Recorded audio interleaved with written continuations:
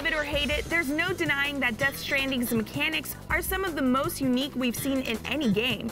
So, to pay homage to the game's unconventional ways, here's our list of the best gameplay mechanics in Death Stranding. The main baddies in the world of Death Stranding are otherworldly creatures called beach things, or BTs. When you encounter them, the best way to survive is to be stealth, which includes holding your breath to go undetected.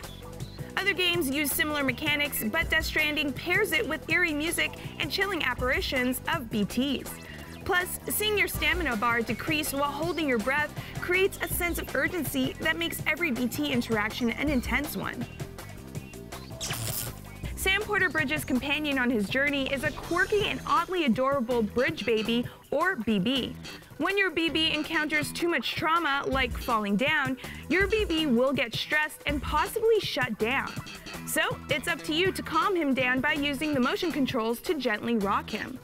As the game progresses, you build your bond with your BB and your motherly intuition. Somehow, it gets to the point that it feels comforting to hear your BB coo while he calms down. And it just makes you say, "Aw."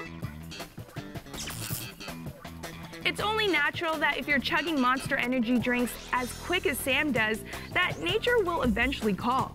Surprisingly, the game uses Sam's bodily fluids for health and combat mechanics. Like wherever Sam urinates in the world, a mushroom will grow with floating creatures that you could use for health.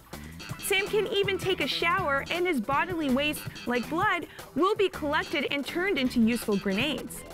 No matter how bizarre it is, the game creatively gives purpose to something that could have been meaningless. Building a connection is one of the main themes in Death Stranding, and the game brings this to light with its social strand system. Throughout the game, players interact with other gamers in a variety of ways.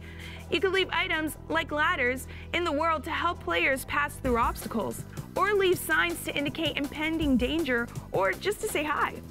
Although few people use the system to troll, most players genuinely want to help others. The social strand system neatly ties in the theme of connecting and brings a strong sense of community that's incomparable to other games. The majority of the game's missions center around making deliveries.